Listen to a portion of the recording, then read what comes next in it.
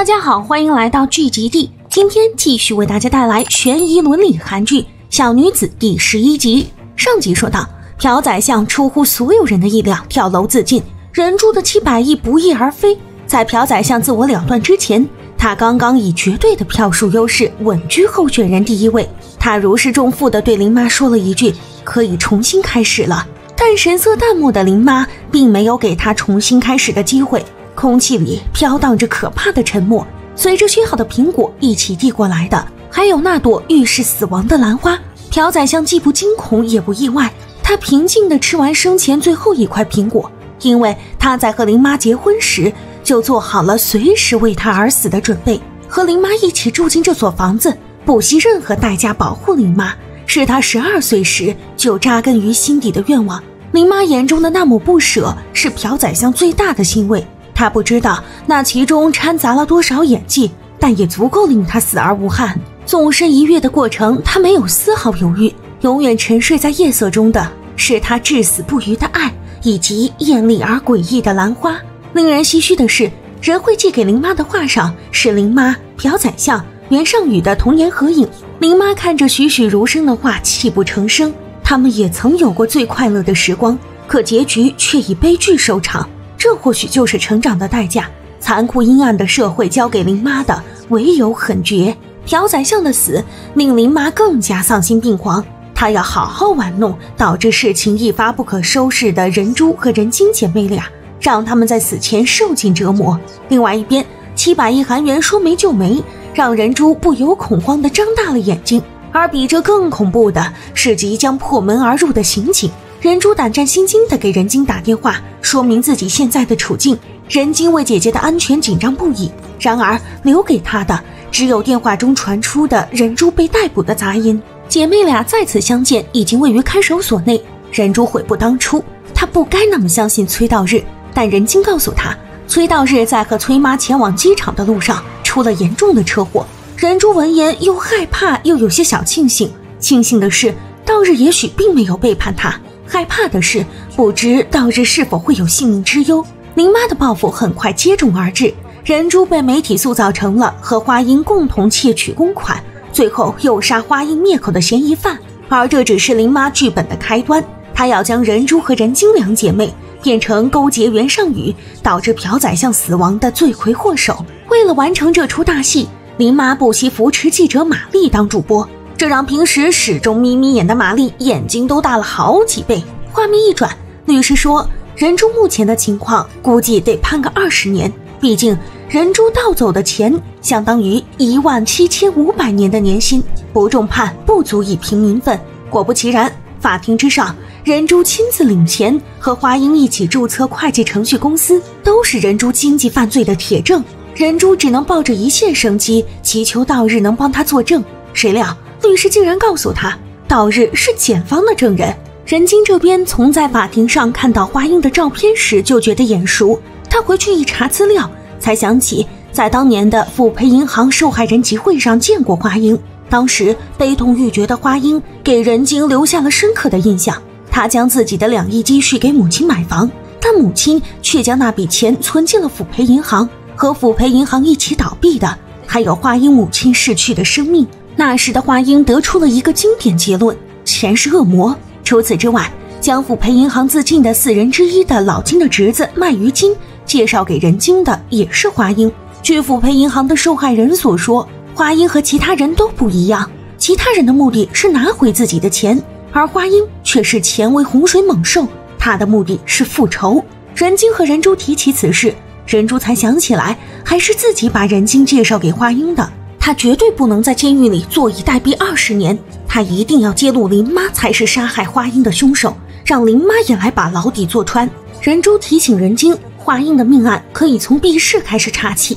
花英和洗钱会计梁香书都穿着毛大衣、红色高跟鞋在衣柜中吊死，而林妈不仅毕设作品是同款壁饰，她的家里还有1比1还原的真实壁饰。人精的行动力向来惊人，他立马来向花英的父亲打听花英死时披在身上的那件毛大衣的下落。花爸不耐烦地说自己早烧了，但实际上却被宗浩查到那件大衣被视财如命的花爸挂到2手平台上卖掉了。另外一边，玛丽爆出袁尚宇枪指朴宰相的视频，借此洗白朴宰相杀人是正当防卫，而任京此前曝光的朴宰相行凶视频不过是为了钱。麻木的人们听风就是雨，舆论矛头一时间都对准了任珠和任京。任京气不过来质问玛丽，身为追求真相的记者，怎么能报道这种不实传闻？本来玛丽就烦任京这副正义感满满的模样，任京偏又提起玛丽小时候和相依为命的爷爷住在垃圾屋里的经历，那玛丽还能忍吗？看他不用舆论武器，好好收拾收拾任京这个丫头片子。但还没等他收拾，任京就被一伙来历不明的家伙塞进了车内。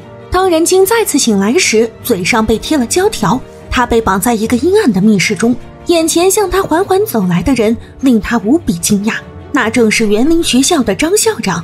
张校长在中情局受过刑讯逼供的训练，他最是懂得人类痛苦的极限，因此林妈特意派他来处理任京。任京恐惧地看着他摆弄那些不明觉厉的刑具。张校长是老袁将军的狂热粉丝，他无法忍受别人侮辱将军，他举起小刀在任京的轮廓上恐怖游走，同时气愤地说：我和你分享将军的事迹，但你却是个间谍。他的话音刚落，任京紧握的双拳泄力般的松弛下来。这天，林妈脸上带着招牌假笑来监狱探视任珠，她大摇大摆地展示着任京的唇蜜和笔记本。